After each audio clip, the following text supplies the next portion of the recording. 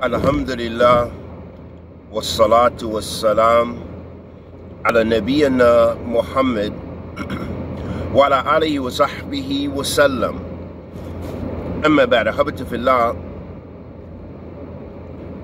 to address one of the current illnesses that we face, which is a tasri' fi tabdi' wa takfir. And I just wanted to mention the importance of being patient and not quickly throwing your du'at and your shuyukh under the bus, so to speak. Meaning, we've seen so many people who have made mistakes, or people believe they have a mistake. So there's a difference. Remember, there's two things I just said. Some people have made mistakes. Some people, certain individuals and Mashaikh and others believe they've made a mistake. But if you look at that mas'ala ilmiya, perhaps you find that it isn't a mistake, that they may be mistaken or may misunderstand the mas'ala. So these are two different things that you have to look at. And I also want to establish right off the get-go, I'm talking about, like Imam Abdul Mohsin al-Abbad was talking about, like Sheikh Ibrahim Raheli was talking about, like Sheikh Muhammad al-Imam in Yemen was talking about, like Sheikh Sultan al-Eid, and many Mashaikh, and Sheikh Ahmed Najjar, and others were talking about mashakil and issues that happen between Ahlul Sunnah. Also worth mentioning without doubt is Allamah Salih al-Suhaimi's book as well. Fantastic. All of these are fantastic treatises that the Talib al-Ilm should get as far as dealing with this issue of quickly taking people off the Sunnah. So we're talking about mashakil bayna Ahlul Sunnah. We're not talking about Ahlul Bid'ah.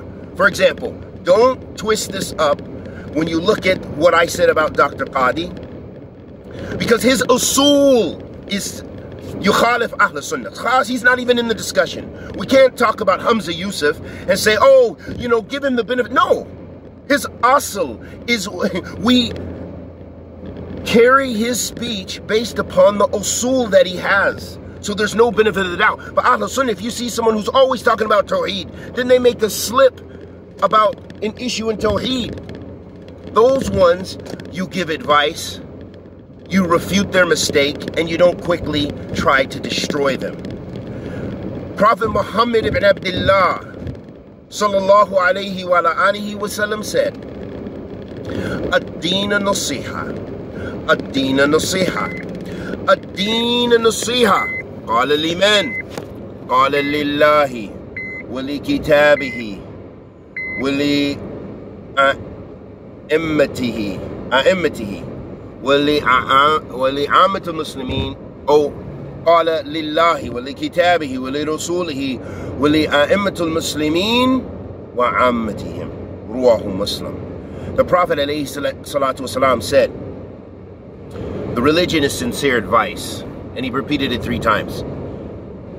Some of the Sahaba radiallahu ta'ala, and they said, Liman. They said, who? For who? Who, Ya Rasulullah? Who should we be giving this advice for? He said, for Allah, His book, or to Allah and His book, and to His messenger, sallallahu alayhi wasallam, and to the imams of the Muslim, the leaders of the Muslims, and the general folk. How do we give nasiha to Allah? When we use this term nasiha, it means calling the Tawheed. It means ikhlas lillah, and giving Allah subhanahu wa ta'ala His haqq.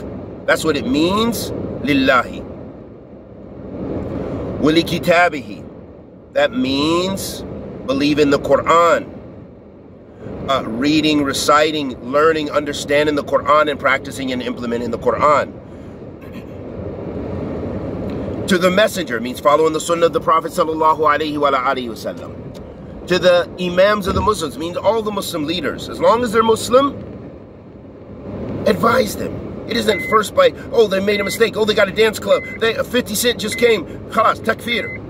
That's just not how Islam works. But Ahl Takfir, wa Ahl Tafjir, and those people who love to destroy, the Khawarij, wa Ahlihim, wa Ashabihim, this is their manhaj. That's what they like. They like that. And the Prophet ﷺ said, Al-Khawarij kilab an-nar. The Khawarij are the dogs of the fire. So we don't want that. And then how do we give it to the general Muslims? By advising one another with sincerity. And one of the things the scholars agree upon when it comes to the definition of what nasiha means. You know, we just translate it in English, we say advice. No. But what they mention in Arabic, and the scholars have agreements on, and hopefully in the future we'll do something in depth about this issue. They mention, and all have some overlapping agreements, that it means to have a qasd, an intention for good for the one being advised. That's imperative, because a lot of people say, I gave him advice. You cursed him, you made a cut and paste video about him, you said one statement with harshness and evil, maybe make a takfir of him. I advised him, khalas, kafir, mubtadi'a. That's not, again, it's not Islam, because we're going back to the book and the Sunnah and the madhab of the Salaf. So you can go on your manhaj to us be ours. And so it's very important to give the benefit of the doubt. And I'm going to give an example in the contemporary times of someone who's known for being, for a lot of the people believe he's having tashdid, you know, being having shiddah, being harsh and stern. And he's known for trying to adhere to the Sunnah, la shak, Sheikh Rabi' bin Hadi al-Madkhali, hafidhullah ta'ala. And that doesn't mean we agree with every statement he says and every refutation he says and everything is correct that he says, because no one, the Prophet sallallahu alaihi wasallam said, Kullu ibn Adam khata wa khayra khata'in tawabun. All the children of Adam make mistakes and commit sins. And the best of those are those who repent. So we don't have ghulu with the sheikh or with anyone, because there's those who have much more knowledge than him, living and who died. So how is it that we could have ghulu with him or less than him? So, ahabati fillah, my point is not, the example is, he mentions in his, one of his refutation of Sheikh Abdurrahman Abdul Khalik in Kuwait. May Allah subhanahu wa ta'ala guide him, one of the ru'us of the Hizbiyin, one of the leaders of Hizbiyah in Kuwait, and in this, probably in the context of this time, you would say. And he said that he advised him, I think he said something like for 11 or 12 years in his book. That's a long time. Why isn't that we can't give even a couple of months? Why is it that even more than one sitting is too much for us? We have to make a video and make an advertisement without any question. You know, we can't behind closed doors and give advice. Even Sheikh Rabi, when he was going, him and Faleh al-Harbi, another extreme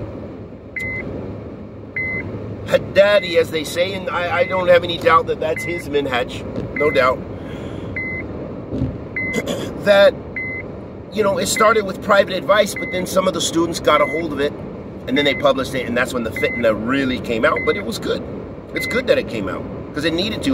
Look at all the brothers who never publicly made tawbah for what they did, who were blind followers. The stuff that people used to say, and the ignorance that spread around the world. I can recall people saying, oh, Abdul Mohsin al-Abbad, this and this and this, because he spoke about Fadi, and Sheikh Ubaid said, what kind of insanity is that? Sheikh Ubaid, his manzil is over all those Mashaikh, and we love Sheikh Ubaid. But put everybody in their rightful place. So my point is don't be quick to destroy people. Wa sallallahu wa sallam ala nabiyyina Muhammad.